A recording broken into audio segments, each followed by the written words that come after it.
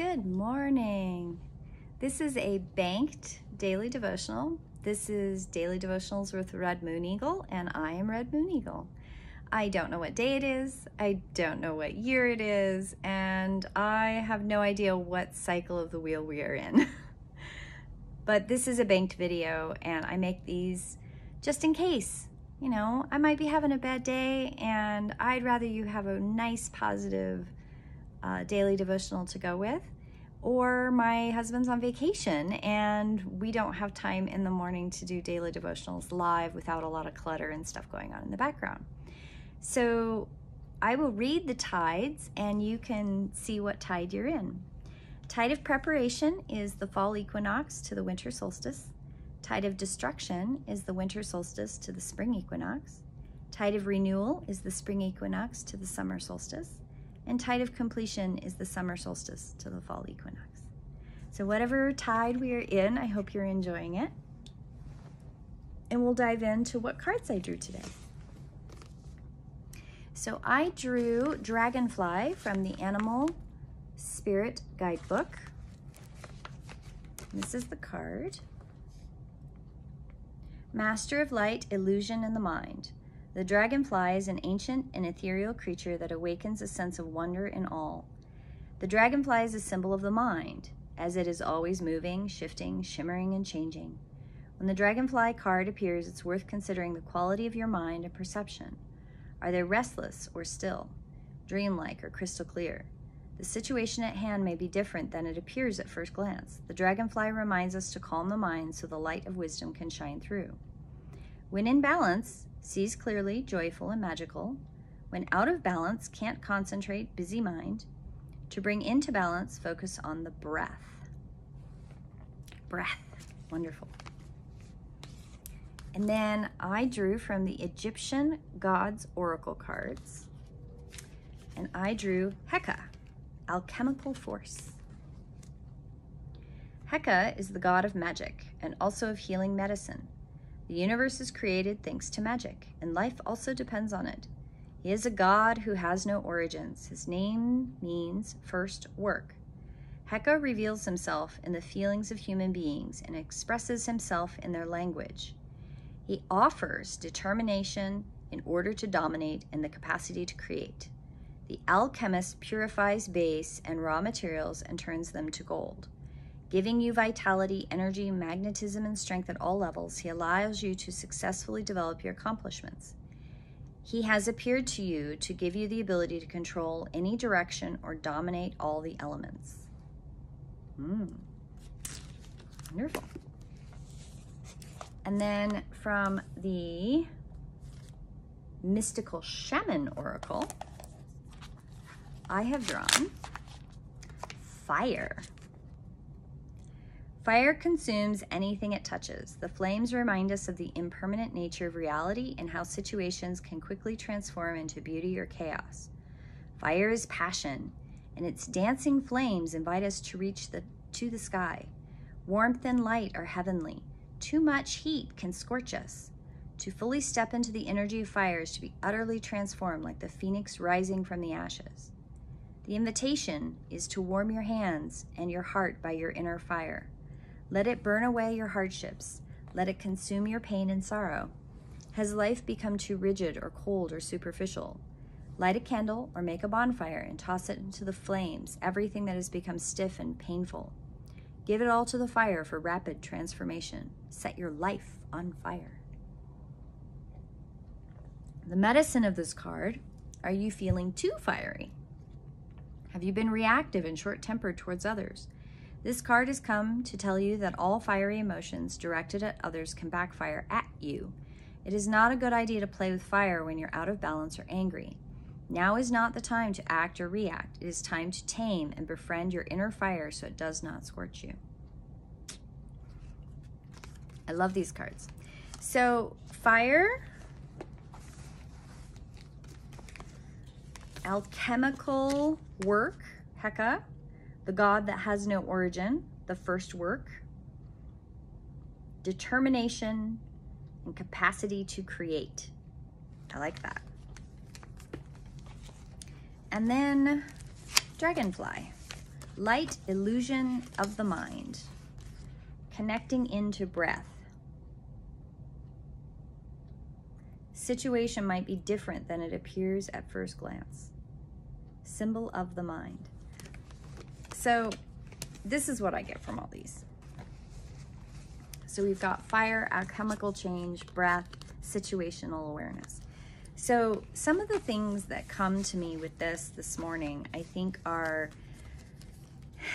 our capacity to get really swirly, honestly. So fire is powerful, right? It's transformational. And fire is your passion, your connection to things, making things happen. And the alchemical card says, hey, I'm giving you a boost to change your situation.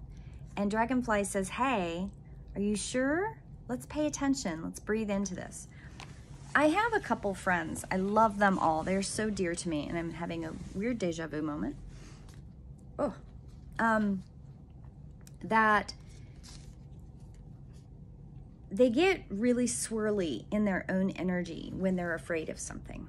And when they're anxious and afraid of things. I do it too. I think we've all done it, but I'm thinking of a couple particular friends and a couple clients that I've had that they all have this similar thing where when they get afraid, they swirl around in the sphere, and they have the ability to naturally, just by their natural number in their body of 9, in the body of 9, wow, my word is gone. Let me breathe. So in the body of 9 context, they are all 6s. So it's right here, it's the chest. And one of the things that they have the ability to do is not only magnify the situation, or manifest, they can manifest, not magnify, manifest what it is that they want, but they can magnify. So if you throw a lot of anger and resentment and frustration at them, they can magnify that and throw it right back at you. But same thing with grace and compassion and peace. But interestingly, the reason I bring a natural number 6 up is that all of these have similar things. They all have this quality of when they become afraid of something, afraid of the future, afraid of what they have no control over, afraid of what somebody else is going to think, afraid of the possibilities of an outcome. Fear gets triggered. And a couple of these people that I know, they are also energy sensitives. And energy sensitives are all about electromagnetic energy. It's all about the energy around us. And because 6s have this capacity to swirl this energy, they're very aware of the energy in a space. If you add any kind of fire to that, it can really create this ability to alchemically change into this swirling perception of what's actually going on, because they're all going back to the fear underneath that fire. And one of the things I've noticed that, I talk about this all the time with all my clients, which is take a breath. Start with taking a breath. Really go into your body. Take a breath. Really take enough breaths in and out that all you're focusing on is how you're breathing. Natural number 6 have a really hard time remembering to breathe. My teacher has said several times that there's a breathy quality to 6s, and which is 100% true, because they don't breathe. They will almost talk without actually having air to talk. It's amazing. I've watched them all do it. It's fascinating. And I have found that when I am in their presence and they're not breathing, I will want to say, and I have now allowed myself to say, can you take a breath with me, please? Because if you bring breath into that, it can stop the swirling. Fire cannot thrive without oxygen, but fire will smolder and it will smolder if you can throw earth on top of fire and not having completely smothered it. And it can smolder for long periods of time until there's a huge influx of rapid air and it can flare up again. There's a lot of science in fire, right? And when you're a smolderer, you don't really go anywhere. Fire is transformational. It can be an amazing good thing. So taking breath into the alchemical process of how fire works gives you the ability to see where the transformation can take place rather than just being stuck. And when natural number 6s swirl, sometimes they swirl with this fear-based emotion.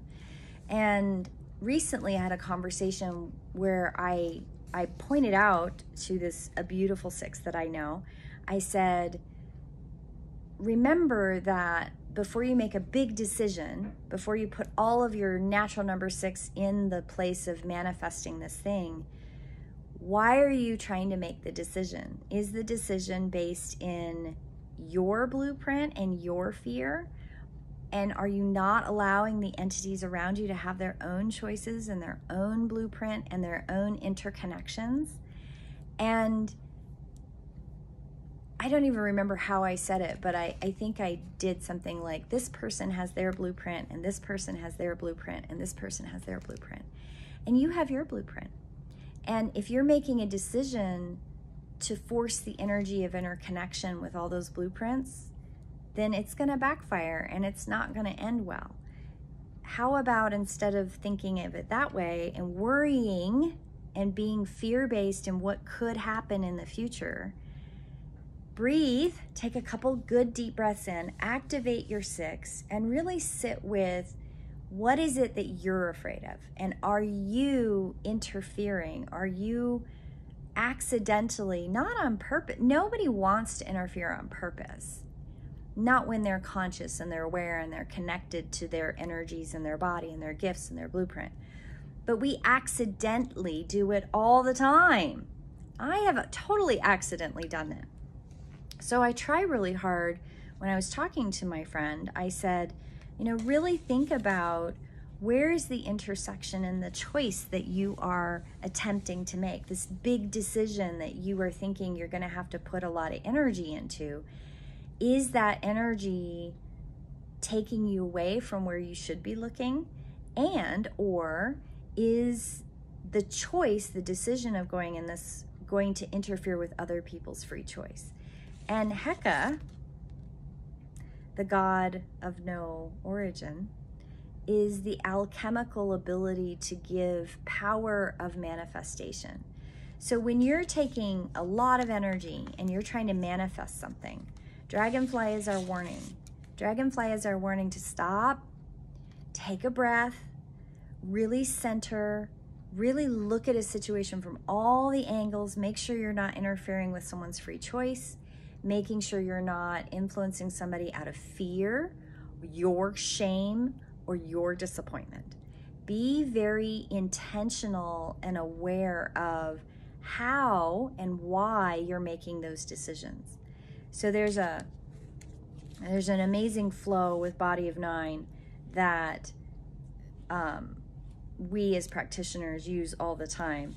And if you're ever interested in that, we are working on a video series so that you can learn about that in the future. But so today's daily devotional is a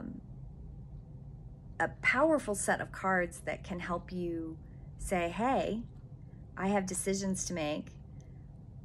Breathe into it. Allow Dragonfly to breathe into it. Know that Heka is a really good manifester, the alchemical change of taking something that's negative, turning it into positive, or taking a situation and helping manifest that completely. And fire is an amazing element that can push us forward, but we have to be aware of our true emotions. If you're circling in shame, disappointment, or fear, it's going to go sideways. You have to really be in that breath of neutral, being able to see what's really there. So that's today's daily devotional. I hope you all have a beautiful day, and I will see you in prayer. Blessed be.